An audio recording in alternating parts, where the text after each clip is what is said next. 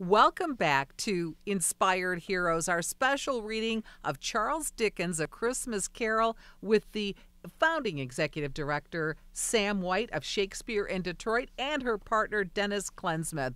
So glad you're here with us today. Scene 2, the bedroom. Lights up.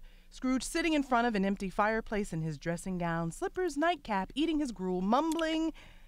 Occasionally, we hear the sound of heavy chains being dragged across the floor. Scrooge looks up, spooked. It's Marley. Scrooge?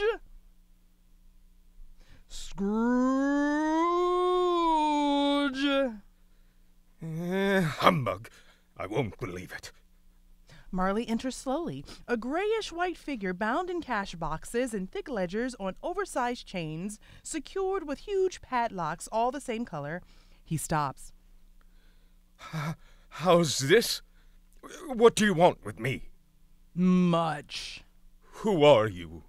Ask me who I was. All right. Who were you then? In life, I was your partner, Jacob Marley.